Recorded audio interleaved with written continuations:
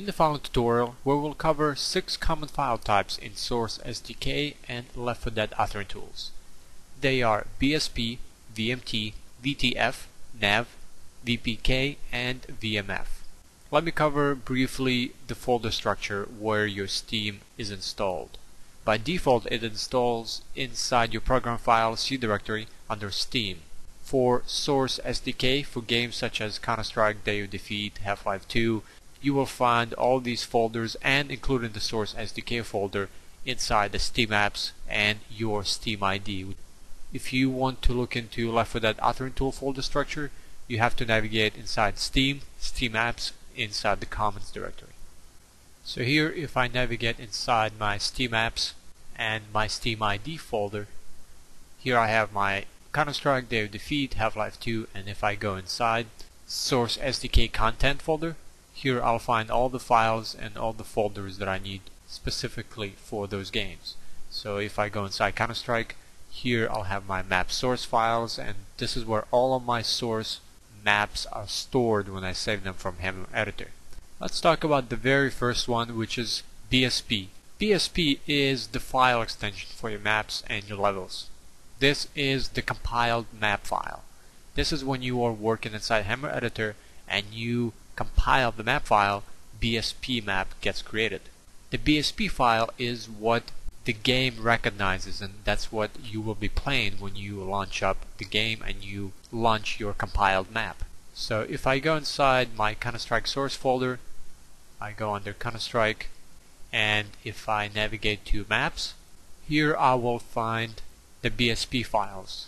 These are the files is what the game recognizes as a map file, and this is what gets loaded into the game.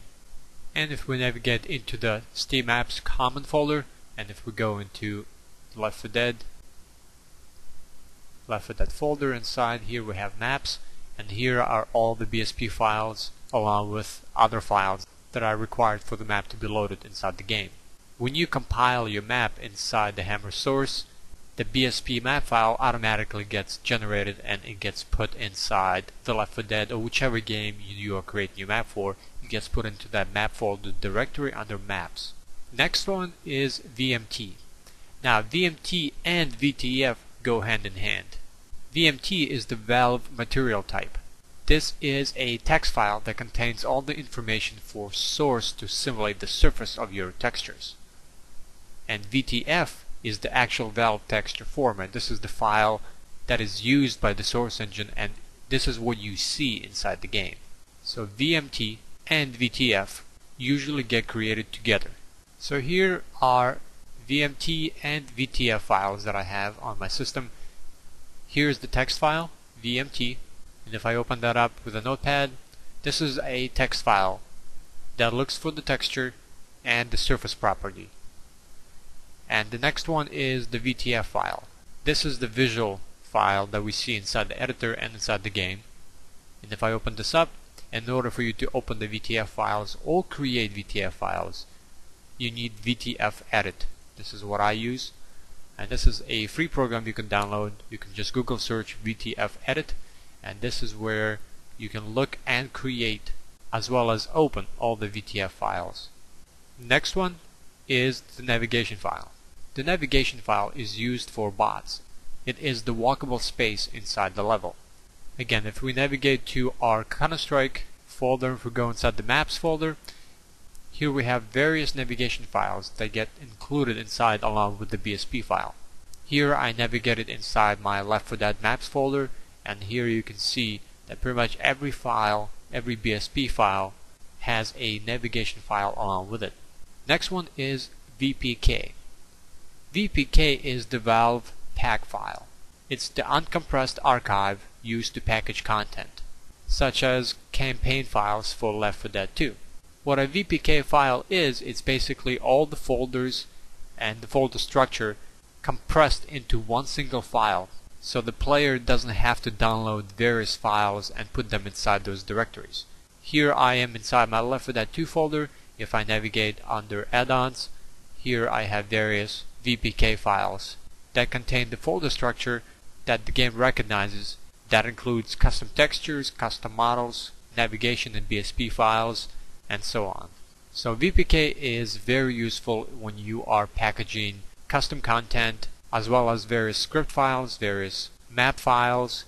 All of them are archived into a single file. And our final sixth common file type is the VMF. VMF is the valve map file. This is the raw map file data. This is what you'll be opening and saving inside the Hammer editor. This contains all the entities, all the geometry, everything that is required for you to build the environment and to work on the map. If you are working with L4D1 or 2, just navigate inside the Steam folder, Steam Apps, Common, L4D1 or 2, and in there you'll find the SDK content folder. If you open that up, let's go under Deadline 2, and inside we have the map source. Here are the VMF files that we can open inside the editor.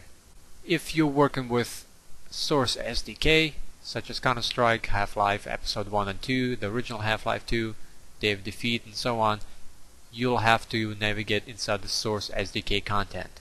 Inside here is where you will find your Counter-Strike source and all the rest of the files for those specific games. So under Counter-Strike, if we go under map source, this is where we will find the VMF files being stored. Now these are the 6 common file types that you'll be working with when you are creating your maps.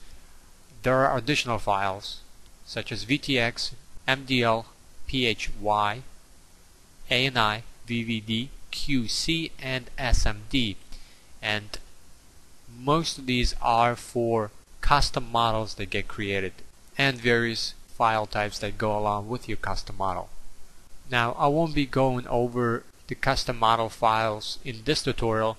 That will be for later tutorials, but just know that there are additional file types, but the most common ones are going to be BSP, VMT, VTF, navigation files, VPK, and VMF files.